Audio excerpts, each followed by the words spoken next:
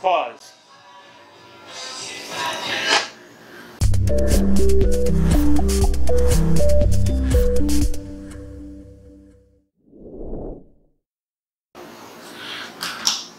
Okay, pardon me for wearing a dirty shirt.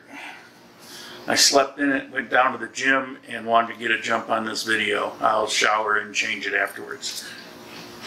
Like the hat? Quite a few new viewers that, amazing to me, didn't know what I was talking about when I was talking about the hat. This is a hat that I wore for a couple years on videos. Get back there and look at the old ones. I know, the terrible sound drives you away. Sorry. So today's topic. Before I get to today's topic, why do you do so many videos where you're just sitting and talking to the camera? Why don't you do more videos out walking around? And that's a really good question. A few reasons. Coming up over the next 3 or 4 weeks, you'll be seeing more of the local towns around Armenia. I just can't afford to do it right now, but in a few weeks I'll be out and around and looking at Circassia and Montenegro, Finlandia, so you'll have something of that. But why don't I just walk around locally? Well, I did, and while some of you enjoyed it, I got a lot of feedback, like I always do when I'm out walking around, about how jumpy and jittery it is, and you get seasick, and you know, some people actually get a headache from it.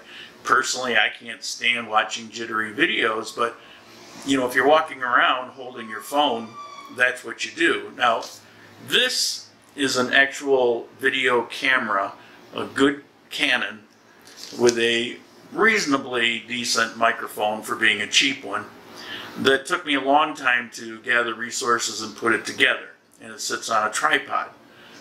But when I'm out walking around, I'm not going to lug this around, and you know, depending on where you are, you can be a big target, because it's not a small camera. I do have a GoPro, but there's some limitations with that at the moment, which I hope to be rectifying sometime over the next couple months. And then I have my phone. Well, I've got a Samsung 6 Plus. It's actually the Note 5. It's a 6 Plus platform. And it takes really good videos. But even with the stabilization on, it's jumpy and jittery. Maybe it's my lead-footed walk, but you know, you look at other people's videos and that's no different.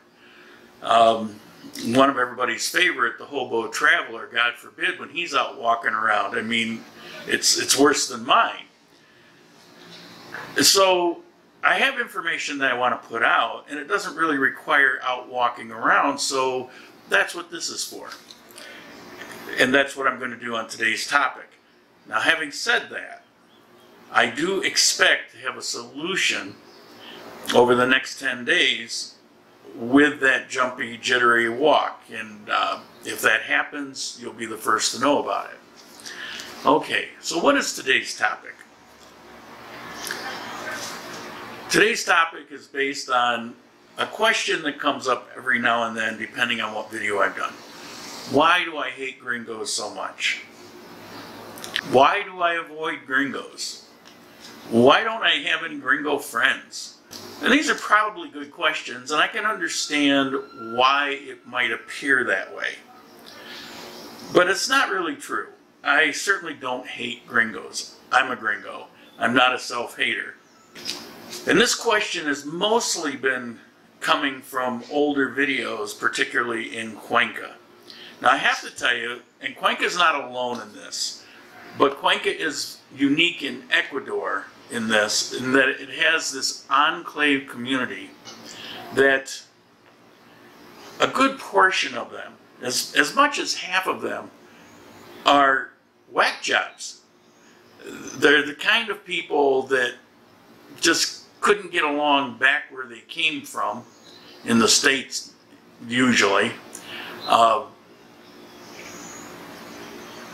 And they came here, or to Cuenca, to reinvent their life. And so all of a sudden they become something that they're not. And the last time I really experienced this in any great amount was in Southern California. I had to live there for a little over a year, and I call them the plastic people. No, I didn't invent that phrase, but this did go back 40 years. Call them plastic people because they were fake, they were artificial, they were something that they weren't. Everybody put on an act. And you get a portion of that in Cuenca. Now, does that everybody? No. But I do try to avoid people like that because it's just I feel like I'm wasting my time, to semi-quote Frank Zappa. They're pajama people. So I can understand why it may come across that I hate Gringos. As far as them congregating in their enclave, I have absolutely no problem with that. Now, these same type of Gringos that, you know, I find obnoxious, they're the first ones to jump on social media and make fun of and ridicule and condescend to people that maybe want to get together with their own kind, speak their own language in places like Sunrise Cafe. Again, speaking in Cuenca. I love Sunrise Cafe. I don't go there to socialize because I'm just not a social person. Anybody that knows me, and there's not many, know that about me. But I love Sunrise Cafe. It's a nice atmosphere. I like the owner. I like the people that work there. The food is great. Prices are super. I mean, if you don't like Sunrise Cafe, I don't know what on this planet you would like. There's everything you could think of to like about the place. How these people will congregate and segregate themselves, they will condescend and make fun of people that are doing things like going to the Sunrise Cafe. They're just better than all that. They're above all of that. And I have no issue. You know, the thing to make fun of in Cuenca is Gringolandia, where all the gringos go. Why? I mean, it's their choice of where they want to live, and, you know, who is anybody else to put them down for it? It happens to be a nice neighborhood. I never lived there, but, you know, I could. I would. I wouldn't oppose myself to it. I don't have to go live in a squalid hut to make myself authentic. There's nothing wrong with living in a nice area, in a nice building, it has an elevator. There's nothing wrong with that. It's people's choice, and you need to respect their choice. And the people that can't respect that, that condescend to that talk about how they're not authentic, I just don't get that. Why is it any of their business? I just can't stand people like that. And because there was a fair portion of those, I didn't want to run into them. I avoided places where they might be. But back on this idea of congregating, nobody gives a second thought to something like Chinatown. You know, in New York City and San Francisco, you have these huge Chinatowns. And you go there and you're in authentic China. I mean, you really are. And if you're Chinese, you go to Chinatown so you can feel at home. You can find things that you're familiar with, whether it be food or any kind of shopping items. Of course, they're going to congregate there. There's nothing wrong with that. It's human nature to want to do that. Birds of a feather and all of that kind of thing. And there's no point or reason to ridicule them other than tear someone down to build yourself up. So to condescend to those people speaks more to the people doing that, in my opinion. Now, you might be one of those people, and that's, you know, go for it. Just stay out of my sphere, because I don't think life should be about expending energy on tearing other people down. I think life should be about enjoying life. And one way to enjoy life is to build other people up. So that negative energy that floats around, and no, I'm not a tree hugger, but truth is truth. I mean, negative energy is evil. There's nothing good about it. Positive energy is life embracing. And so I would prefer to be around people like that. So again, in Cuenca, it was just a matter of the odds. Now here in Armenia, there's very few Gringos, and when you get away from some of these large enclaves where they escaped where they came from, you don't see this very much. Another sign of the type of Gringos that I don't care for is their self-hating, self-loathing. They mostly come from the United States, and they pretty much despise the United States. They will cut down the United States at every opportunity they can, and they will always compare. So if you say something about Cuenca or Ecuador or Colombia or anywhere else, they will build that up and instantly want to compare to the United States in a negative fashion. Oh, the United States could never do this because such and such and such. So, you know, one of the big fallacies in Cuenca is, oh, the fruits and vegetables in Cuenca are so much better than the poison food chain in the United States with all its steroids. But if you actually look into this, the safest food source in the world is in the United States. Well, there may be some issues, but in Ecuador, you have the problem of pesticides are unregulated. Pesticides are sold that are actually banned in other places of the world, including the United States. They are not the best fruits and vegetables in the world. That's not to say that you can't find them, but you have to look for them. You can't just go to the market and grab fruits and vegetables and say, I got all this good, healthy stuff. You could be poisoning yourself. You don't know. And if you were to bring that up, which I have in the past, about being careful what your source is, you get these people that hate because, well, I'm not hating on Ecuador and I'm not hating on Cuenca. I'm just saying, be aware of this, enjoy what you're doing, but do it in such a manner as you're not poisoning yourself. The response from that will inevitably be a massive amount of hate towards me because I've said something they don't want to hear.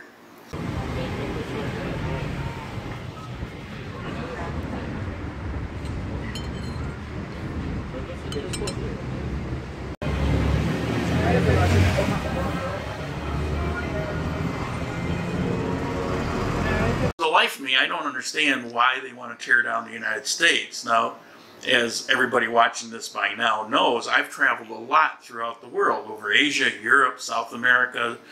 I've traveled all over the place. And everywhere you go, it's pretty much beautiful, with the exception of a lot of Peru, but we won't talk about that. Maybe the most beautiful place on this planet is upstate New York. How can you say that? Well, go to upstate New York and spend some time. Of course, you get the horrible weather, so you can only enjoy it half the year.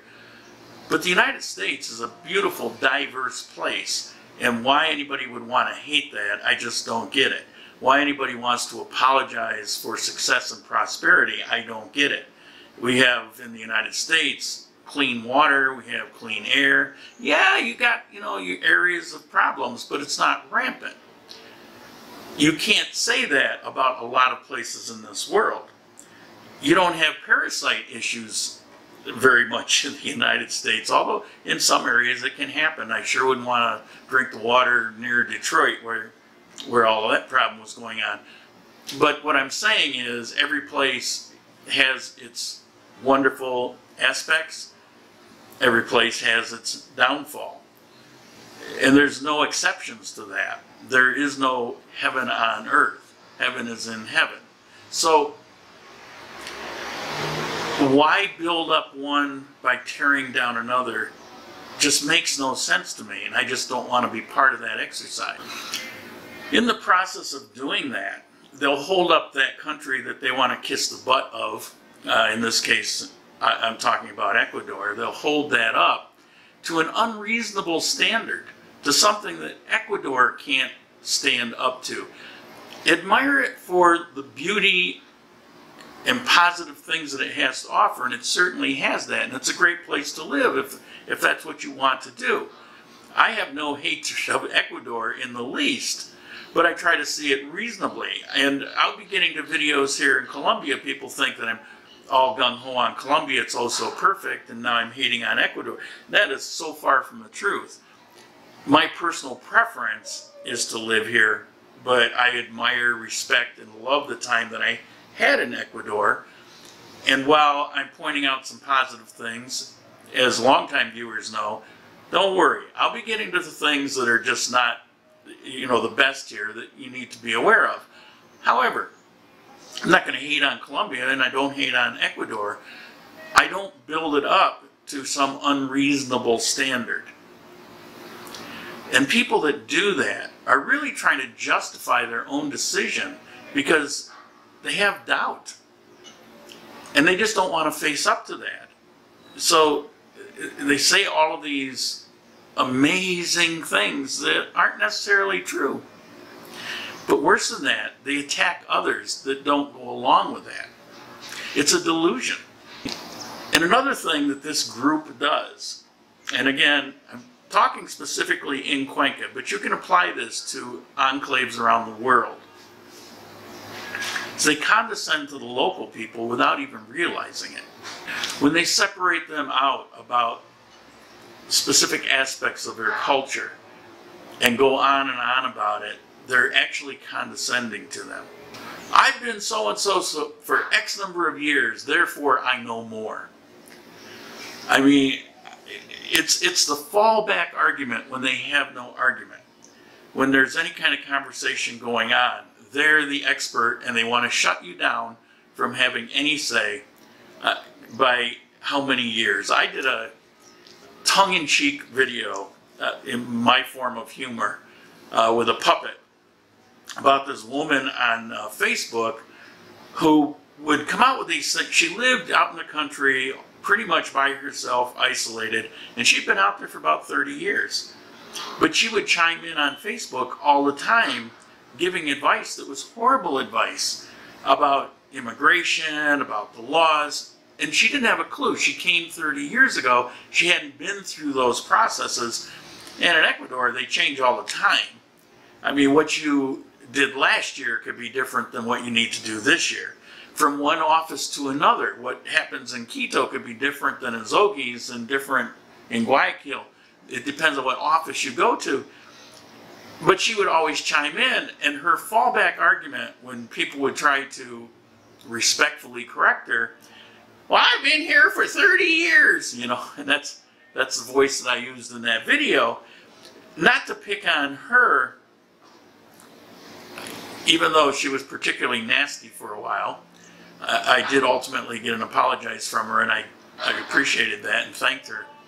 But that's a stand that's taken by a lot of expats about, I've been here for 2 years, I've been here for 5 years, I've been here for 7 years, therefore I know more than you. And they totally disregard what somebody's experience might be, what their education might be. 6 years living in an isolated enclave versus 2 years of somebody getting out and living on any particular topic. I mean, I'll take the person that's actively involved in that topic versus somebody who's guessing from afar. But, you know, it's always this default, well, I've been here longer, therefore I'm right, so shut up. So the bottom line, do I hate Gringos? Absolutely not. I don't even hate these people that I'm talking about. But I don't enjoy being around them. I don't want to be part of that. It really is a negative energy for me. So I avoid them. Never know who is going to be one of those nut jobs. So it's just easier to kind of stay clear of that. Another thing is, I'm usually busy living my life. I don't need to get involved in those things. As I mentioned, I'm not a social person, really. So what am I doing in my life? Well, I was asked, what's my typical day like? I will do that coming up. But here, in general terms, I'm busy assimilating, I'm busy learning, I'm busy researching, doing these videos, or just living life. You know, deciding where I'm going to go have lunch today, and what am I going to do tomorrow, and I need a new pan, and which one would be the best to buy, and where should I go buy it, and then go make that trip. I mean, that's life, and that's the mundane things about life, what I'm involved in. And that's not chasing after these enclaves where, to me, it's just kind of a waste of time. Now, if I was a social person and I needed that kind of support group to reinforce me, and that would be great. And that's fine. If that's what you want in life, and you then go for that. But again, go back to number one here, I try to avoid people that might be in that unsavory category for me. So in another country, why am I trying to learn and why am I trying to assimilate? Well, I already know the United States, and I love the United States. I think it's probably the best place on the planet. That's not blind patriotism or propaganda, but the more you travel, the more you appreciate what is there. You get out and travel to a whole bunch of different countries, first world or otherwise, and you begin to appreciate more and more what's available, even if it's something as simple as Amazon.com. I mean, it does make life easier. So I already know the United States, but I want to live a good life in Ecuador or now here in Colombia. And the only way to do that is to meet people here to find out what's the best way to do this, what's the best way to do that, what's the best service to use, to actively put your life in a better situation. And I'm all about that. And so that takes time. And the last thing I will say on this topic is I actually meet fairly often with video watchers. I can't tell you how many times I met for coffee or lunch in Cuenca with various people that were considering moving to Cuenca or somewhere else.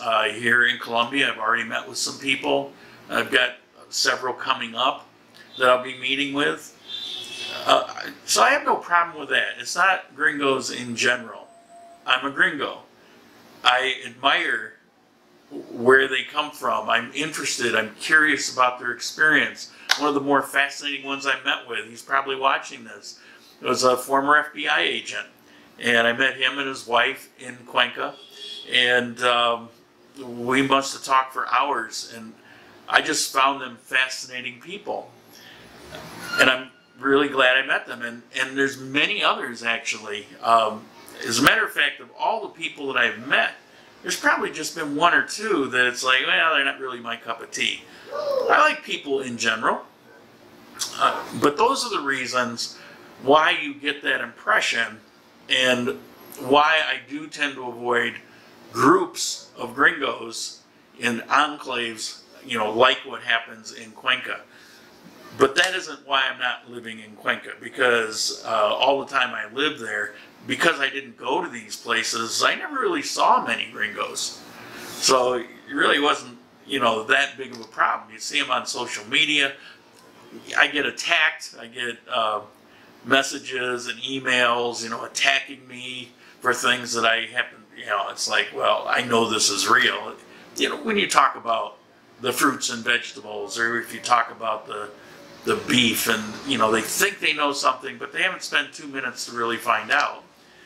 It's just annoying. It's just a waste of time, and I have no interest in that. So, did that clear it up? And did it not clear it up? Are you offended by this? Do you understand where I'm coming from? Do you like the hat? As always, if you would, like, subscribe. There has been a boost in subscriptions. I thank you for that.